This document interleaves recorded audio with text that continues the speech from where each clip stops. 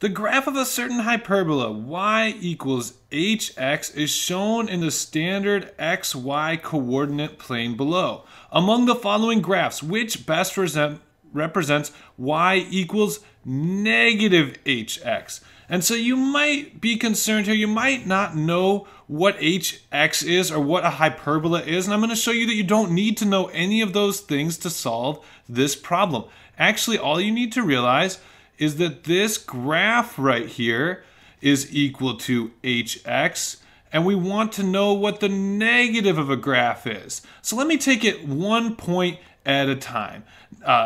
Let's start with a point. We don't really know where these points are, but let's just pick a point that we think, might be a helpful one. Let's just start here. Now, we don't actually know exactly where that is. Let's just kind of guess and say that's about, I don't know, maybe that's like at x equals 1, or so. And at x equals 1, or whatever point this actually exactly is, we have to go up some distance to get to the purple line here, which is h of x, right?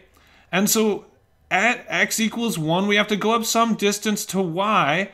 And I don't know, we don't know exactly what that is, but we'll just say that's maybe, I don't know, that's somewhere near y equals 1. So h of 1, if we kind of imagine these points, is exactly equal to 1.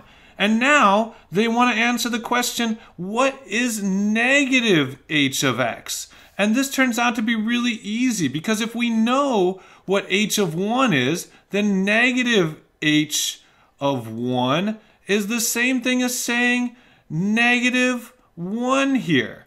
And we didn't really know that both of these numbers are 1, but we do know that it's the exact same distance.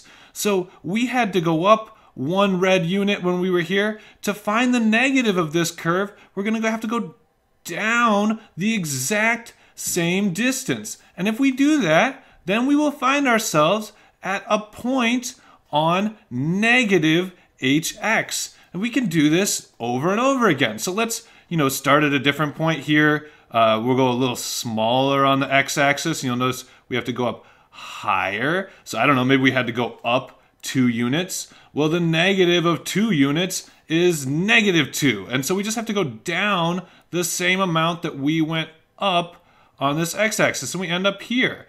And we can do that over and over again. So we go up, go down the same unit, go up, go down the same unit, and kind of draw out a line. And we've actually started to solve for what negative h of x is equal to.